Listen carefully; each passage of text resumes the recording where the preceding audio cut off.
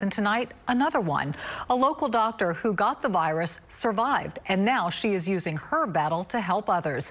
Channel 2's Phil Archer spoke with that MD Anderson physician who is now donating plasma, which is being used to treat other coronavirus patients. Phil? That's right. She and her whole family contracted the virus a little over a month ago. Her husband had to be hospitalized. They got through it with the help of friends and co-workers, and now she's trying to give back and help those who are currently infected. Dr. Lindsay Kilgore is a breast cancer surgeon at MD Anderson Hospital. She was infected with COVID-19 back in March, along with her husband and small children.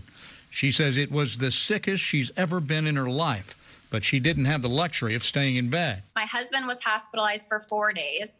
I was stuck alone with 2 toddlers at home, trying to fight the virus myself.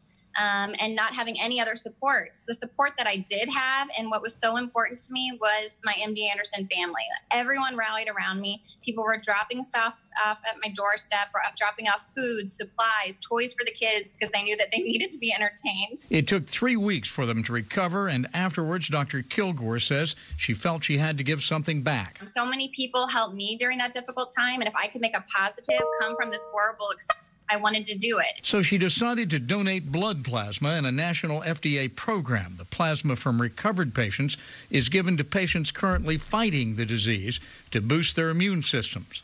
Early results are promising. Dr. Kilgore says the experience with the virus has changed her life and the way she practices medicine. We've had to learn how to be flexible and be efficient and persevere, and it's also taught me a lot of patience. And things don't always go as planned, and this was a reminder of that. It also reminded me how important my family and friends are to me. By the way, Dr. Kilgore is afraid of needles. She says she passed out the first time she had tried to give blood in high school, but obviously from that photograph you can see that adversity makes us stronger. And today is the Kilgore's 10th wedding anniversary. Her husband celebrated it by donating his blood plasma for COVID patients. Reporting live in the newsroom, I'm Phil Archer, KPRC Channel 2 News.